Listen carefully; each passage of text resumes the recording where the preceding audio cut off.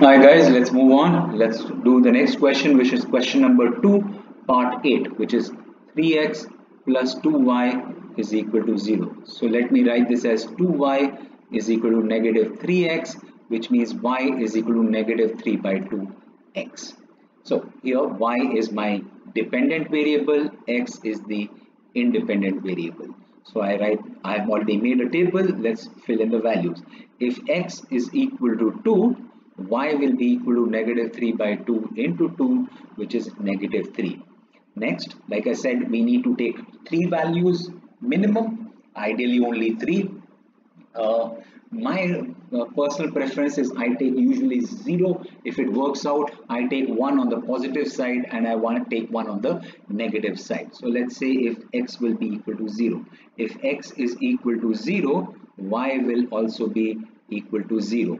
So 0 and 0, x is equal to 2 and this is minus 3. And if x is equal to, let's say, negative 2, then y will be equal to negative 3 by 2 multiplied with negative 2. So 2 and 2, negative 3 into negative 1, that's 3. So this is 3 if it is negative 2. Again, I'll try and plot these 4 graphs on one, 4 equations on one graph. So let's try and do it. 0 with 0. So this is my first one. Next is 2 with negative 3. This one. And then negative 2 with 3. Again this one. Perfect. So now let me draw this. Join these 3 points using a straight line, using a scale. Like I said, I do not have access to a scale on this software. You will have to use a scale. I put arrows on both sides indicating it's an line, and this is for the equation. Line is for the equation 3x plus 2y is equal to 0. I'll take 1 more minute. So let's compare this equation. Y is equal to mx plus c, and my equation is y is equal to negative 3 by 2x. Again, c is equal to 0 because there is no constant here, and m in this case is equal to negative 3 by 2. Notice it is at a slant, it is not parallel to either of the two axes, and it is a negative slope. So remember from the previous video, a negative slope slopes in this manner, which is from right to left. So we will look at the next question. Again, hold your horses. We will come back to slope in a couple of minutes for sure. Let's do question number 3, part 2. Yes, part 2, which is y is equal to 2 by 3x minus 1. So this is the form. Again, this is my dependent variable. This is my independent variable. So if x is equal to 0, y will be equal to 2 by 3 into 0 minus 1, which is 0 minus 1, which is negative 1. So if x is 0, y is negative 1. If x is equal to 3, y will be equal to 2 by 3 into 3 minus 1, which is 2 minus 1, which is 1. So if x is 3, y is equal to 1. And let's say if x is equal to negative 3, y will be equal to 2 by 3 into negative 3 minus 1, which means negative 2 minus 1, which is negative 3. So if this is negative 3, then this will be negative 3. Chalo. Now let's try and plot this. X is equal to negative 3, y is equal to negative 3. Next is x is equal to 0, y is equal to negative 1. If x is equal to 3, y is equal to 1. So these are the 3 points. Let's recheck. 3 with 1, 0 with negative 1, and negative 3 with negative 3.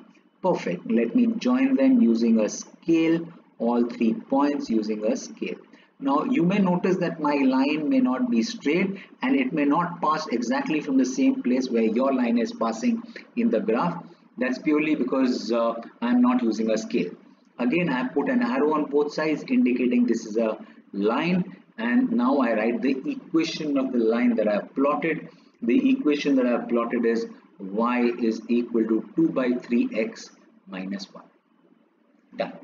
A couple of things I want you to notice. I hope you've noticed that I've been taking values of x in a manner that y turns out to be a whole number. I don't want to work with fractions. So in case of this question, had I taken value of if x, I had taken it as, let's say, 1, my value of y would have been 2 by 3 into 1 minus 1, which is 2 minus 6 upon 3, which is negative 4 by 3.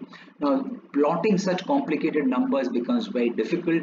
That's why my suggestion to you is take values of the independent variable in a manner that the value of the dependent variable always turns out to be a whole number. Okay, comparing this equation, which was y is equal to mx plus c, and let's compare this with the equation that we had, y is equal to 2 by 3x minus 1.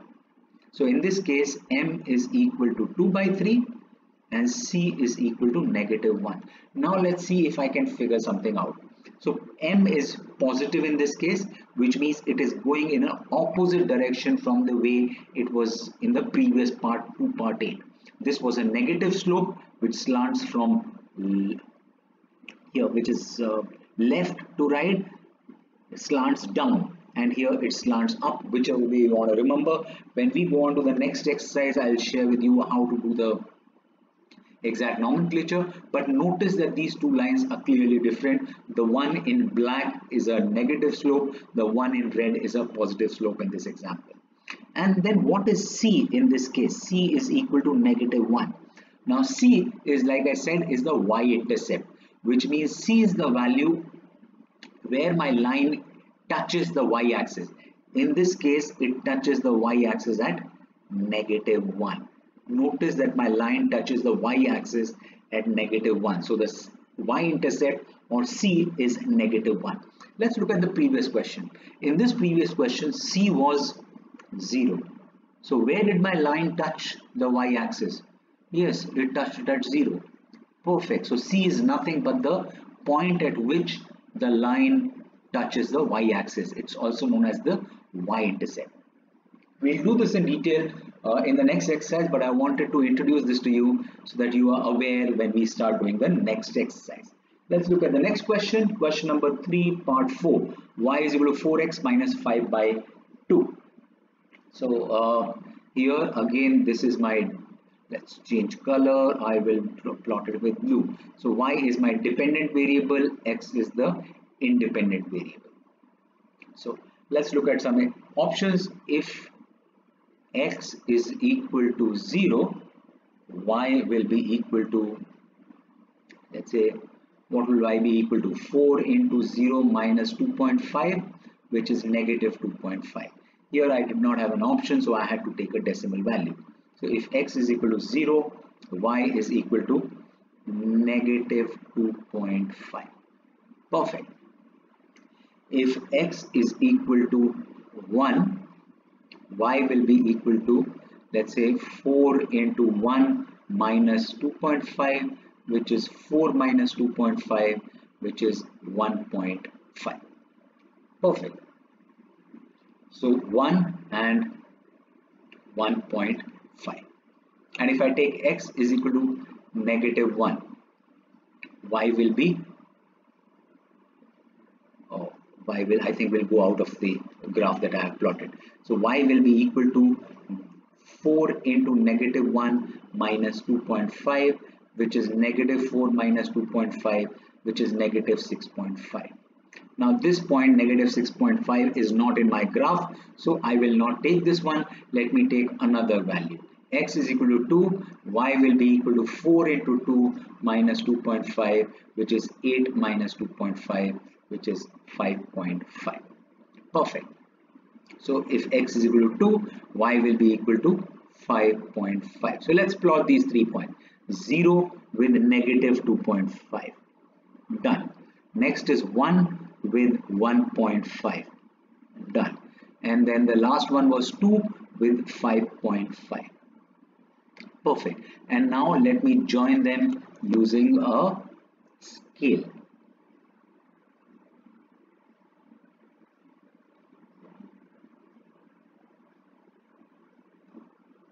Perfect.